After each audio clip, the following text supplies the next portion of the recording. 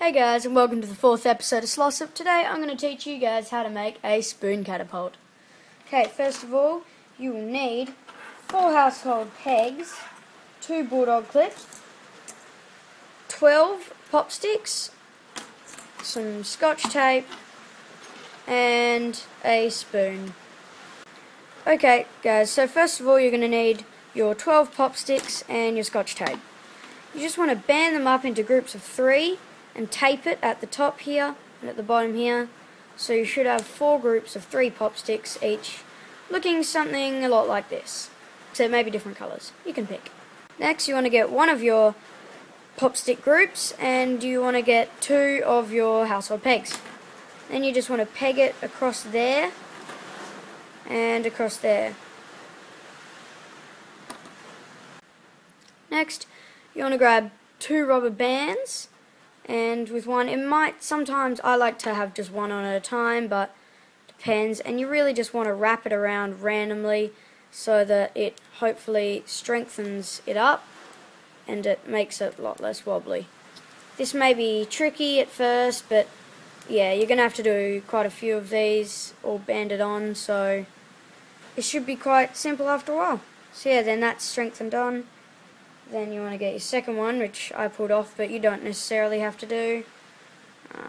And then, yeah, just do the same. Band it around like you've done on that one. Next, you want to get your, U-shaped bracket secured by rubber bands, and you want to find the ends of them, like that. And you want to wedge in the one with the another 3 pop stick thing. I clearly have very good names for things. Like so. You then want to secure these ends that you've just put on with rubber bands. That is quite tricky, but once you've done it, then mission accomplished, you've created the base.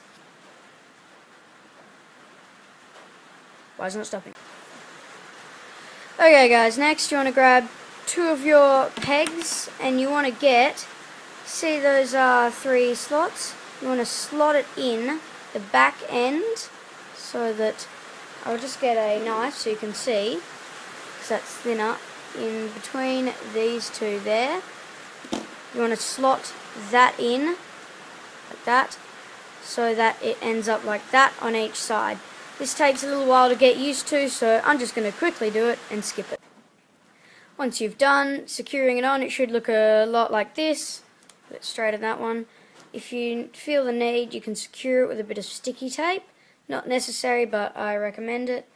And yeah, next you're going to get another bundle and you want to clip it on to each end. This might be a little bit tricky because you have to clip it on quite close to the ends, see?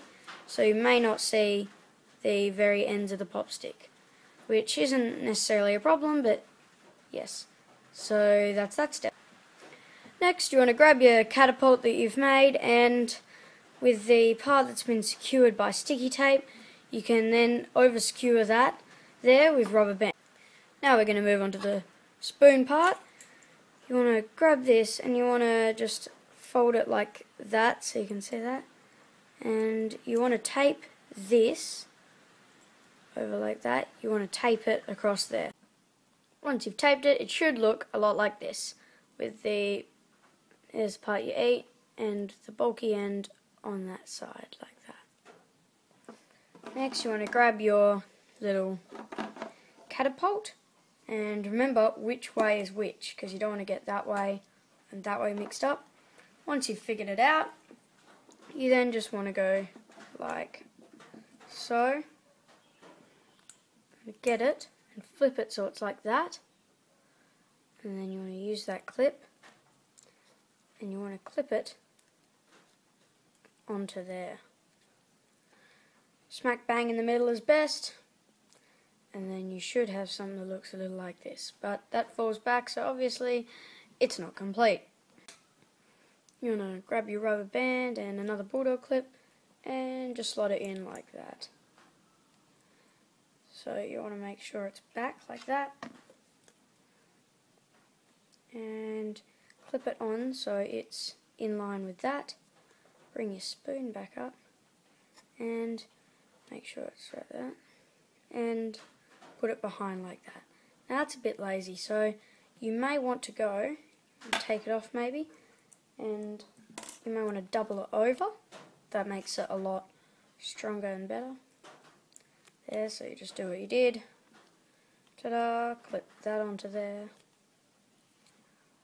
And loop it over. There. And that is your catapult. And now I'm going to show you some quick finishing touches. You can get these, because you won't need these little metal bits. If you squeeze and wheel, they'll come off. So you can just pull all of them off. Some are a bit tricky. Off. And this one off.